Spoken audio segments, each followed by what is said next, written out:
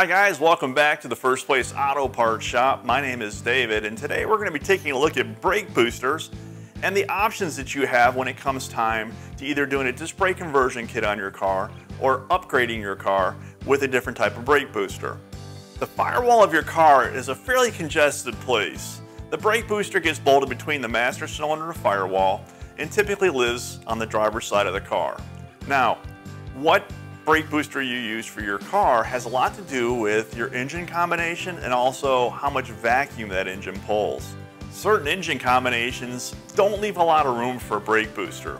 What I have here on the table is a 9-inch, an 8-inch, and a 7-inch booster. The original booster on a car that had a front disc brake rear drum setup from GM would have typically been 11 inches in diameter.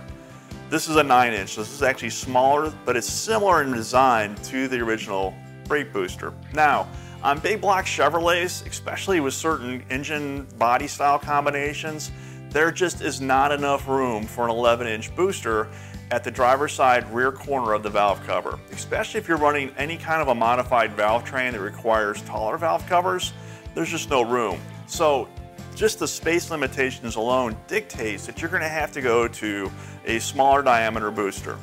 The next key component when it comes to decide what booster is right for our application, you have to know your engine vacuum. Engine vacuum is affected by a lot of things, but primarily it's camshaft design. Duration, overlap, things of that nature. Everything that we love about a big lopey idle has detrimental effects to engine vacuum. So if your car is rowdy, it's a ground shaker, chances are it's pulling less than the 17 inches of vacuum that a full-size booster is going to require. And certainly it's going to pull less than the 22 inches of vacuum that these smaller boosters are going to require. So before ordering any kind of a 4-wheel disc brake conversion kit or a power booster, make sure you take one of these vacuum gauges, you plug it into one of your vacuum ports on your motor, and find out what your steady at idle in gear, if you're an automatic car, engine vacuum is. Again, full-size boosters need 17 inches of vacuum, and the smaller boosters require 22 inches of steady engine vacuum at idle in gear.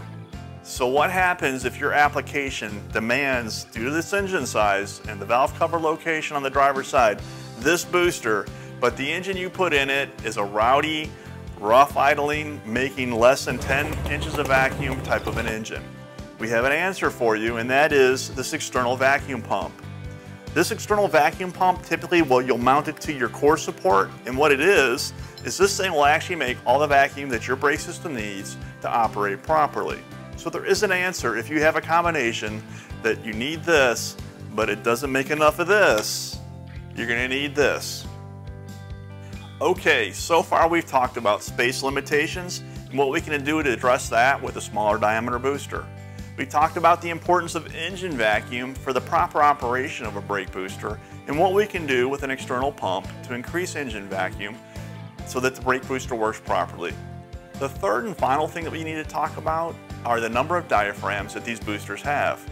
As we can see, the brake booster on the left, which is a smaller diameter brake booster, actually has a dual diaphragm setup. As opposed to a larger booster, this is a 9-inch, it'd be the same with the factory 11-inch booster. As a general rule of thumb, go with the largest booster that your engine and firewall application will allow. Make sure that you can service your valve train and take those valve covers off and still have clearance with the brake booster installed. I've seen a lot of applications where guys have literally boxed themselves in with a brake booster or a valve cover combination, only to realize that they have to remove the brake booster to get their valve cover off. Don't be that guy. It's not worth the hassle. There's too many options available.